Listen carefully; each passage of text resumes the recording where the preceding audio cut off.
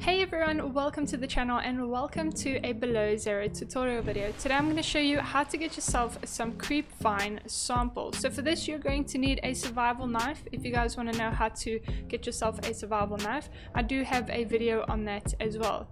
So we're over here by our pod and we are looking for very long seaweeds, well creepvines. They're actually called creepvines, they're not seaweeds, but there we go, we've got a ton of them over here. So this is where you can also find yourself the creepvine seeds. If you guys want to know on that, I do have a video on that as well. But we're going to go over to our creepvine over here. Make sure you guys have enough inventory space. So let's quickly go ahead and have a look. And there we go, we got ourselves some creepvine sample.